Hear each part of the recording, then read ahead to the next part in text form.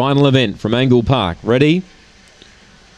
Set and away. Alan Kentucky away well, wants to drift wide. Matilda Taylor came out running. She's come straight across the field to lead. She got away by 2. She ran wide, however. She's still in front by a length. Running on well was Astonella going to second. A length back to Gary McBain. Further back to Ad Attack. Well back Nike Bale. Alan Kentucky's drifted a long way back from Dreamless. Last Warm Coconut Pie. Leader Matilda Taylor. She's getting tired. Astonella's going for the rail. She's making good ground. She hit the lead. Running on late was Gary McBain, but in front was Astonella, defeats Gary McBain. Third, well, it's either Alan Kentucky or Ad Attack, and I think the early leaders missed a place, Matilda Taylor. I think it's run about 5th. Then came Warm Coconut Pie, and it was towards the rear after the running of the last event tonight from Angle Park. 7, 1 and 8 does hold third, in fact.